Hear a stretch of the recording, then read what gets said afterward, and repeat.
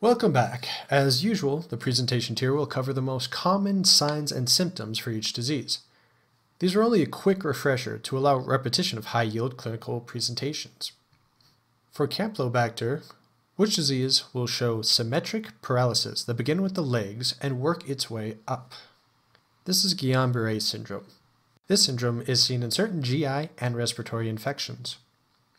We didn't specifically cover this detail in the last video, but which disease is associated with urethritis, enthesopathy, and conjunctivitis? This is the classic triad for reactive arthritis. It's also important on tests to remember this falls into the category of hemorrhagic or bloody diarrhea. So what is another name for this? There's a much greater variety in clinical presentations, but for testing, hemorrhagic gastritis could be used to describe this bug. We know the main symptoms of diseases of H. pylori now, but do you know the prevalence of each? Which is the most common cancer from H. pylori? Adenocarcinoma can be found in the stomach and intestines of people with chronic diseases from H. pylori origin, such as ulcers. What location of ulcer formation is most likely to show H. pylori on testing? This goes against the first impression, but the duodenal ulcer has a higher prevalence of positive H. pylori on testing. Also, due to the stomach's ability to handle acidic environments naturally, it may be able to fend off an ulcer longer than the duodenum, though it will succumb to prolonged decreases in pH. Lastly, which location of ulcer is the most likely to become malignant? Some studies have shown potential connections of H. pylori in many cancers, but there's been relatively low strength and just as many contradictory studies done. Gastric adenocarcinoma, especially of the antrum, is the most common malignancy associated with H. pylori infection. For Vibrio, we had 3 species in this genus to consider. Most of us are aware of what cholera is and does, so let's add some gunner questions. Which of the 3 species discussed is associated with oysters? V. volnificus can cause cellulitis. It is often seen in the hands of those that handle oysters regularly, such as oyster farmers. What if someone came in stating they recently drank from an untreated water source and displayed skin tenting from dehydration? The dehydration should be a dead giveaway for cholera. Skin tenting occurs when the elasticity of pulled skin is decreased. This is often seen in vomiting, diarrhea, and febrile illnesses. Next, we see a patient with abdominal cramping and GI manifestations. On further questioning, they state they recently ate at an all-you-can-eat sushi joint. This presentation is most closely related to V. parahemolyticus.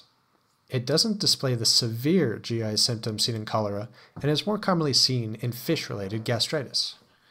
Legionella infections often go undiagnosed unless severe sequelae are noticed.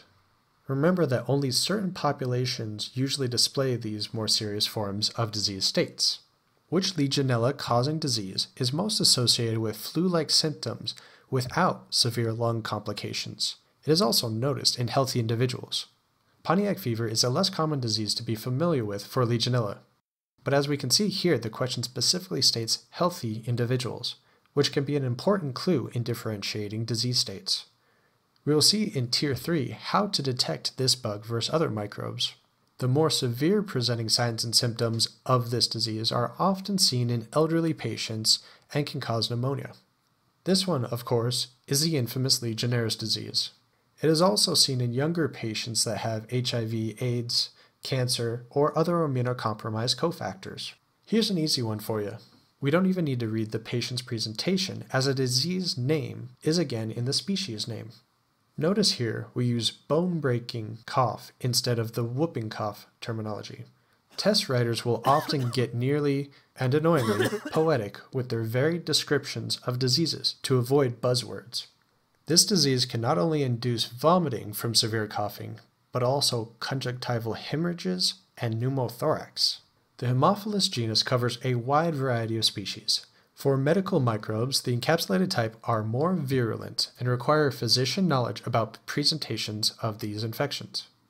To start with, genital ulcers can look very similar, so knowing how to differentiate can save the patient and us time, money, and pain. What was the specific name of the painful lesion seen in Haemophilus disease. Unlike the syphilitic chancre, the chancroid, or chancre-like lesion, is very painful. H. ducreyi can cause ulcerations in other areas as well, but is most known for its genital ulcer disease. It is mainly differentiated by clinical presentation. If a young patient is brought to the office by their parents with a red, swollen throat, is drooling, and leaning forward when sitting, what anatomical zone is most likely inflamed? Epiglottitis can be so severe that patients refuse or are unable to swallow. This causes them to hypersalivate and drool. It is common to intubate a patient prophylactically to prevent the airway from becoming compromised. Lastly, for this video, we have Pseudomonas, the outcast. It doesn't fit with the curved rods or respiratory rod categories, but can cause some overlapping diseases and presentations. Let's take a patient with a history of mechanical ventilation, shortness of breath, and decreased oxygen saturation. Pseudo is a common concern for VAP. Due to being multi-drug resistant and the potential for co-infections, treatment regimens for VAP must be broad-ranged while also specifically targeting P. aeruginosa and MRSA. The next presentation is of urinary frequency and urgency. Of course, this is the typical presentation for a UTI. As pseudo is found in the skin and in water, as well as other common environments, it can easily be transferred to the urogenital tract. That is also the reason behind the next patient's signs of inflamed and vesicular hair follicles. What is the term for an inflamed follicle? Remember, just add itis to the end of any word and you have an inflammatory state. The last concerning visual sign is rare but severe. In a hospital bed, you notice a patient has developed necrotic pustules and vesicular lesions. You haven't yet been able to diagnose their disease. What's the name for this skin presentation if your labs for P. aeruginosa come back positive? Ecthyma gangrenosum is a nearly pathognomonic skin lesion seen in pseudo-associated septicemia. Say that 3 times fast. It is more likely to be associated with immunocompromised states and has a high mortality rate.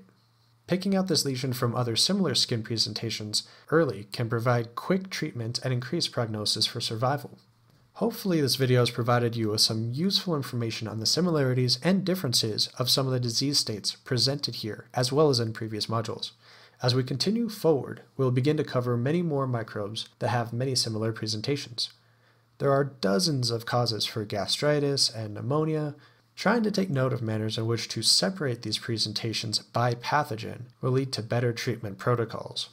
In the next tier for this module, we'll cover the laboratory tests important in the diagnosis of these gram-negative bacilli. Are you an educator or a student with an interest in creating educational content? Would you like some tips and tricks to improve on the educational material you're working on? Please contact us via the website contact form or social media to inquire about free instructional design advice.